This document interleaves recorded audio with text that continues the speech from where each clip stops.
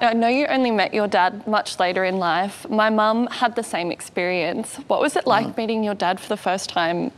Wow, these are great questions, I've got to say.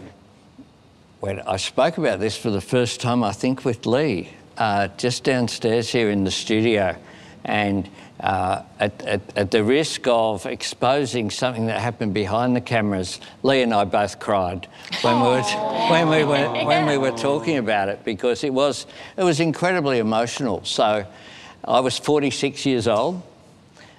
He was someone in Italy. I had searched for him when my mum died, really, was in 2002. And at that point in time, I felt like I could search for him without dishonouring my mum. And so I started to search, but it took quite a while. I didn't find him until 2009.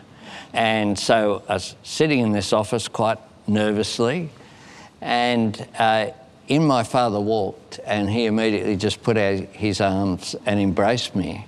And so it was a really important moment in my life, and it was a great opportunity to get to know him before he passed away 5 years later. Yeah, wow. You certainly look like him in the photos. I was like, gosh, that is his dad.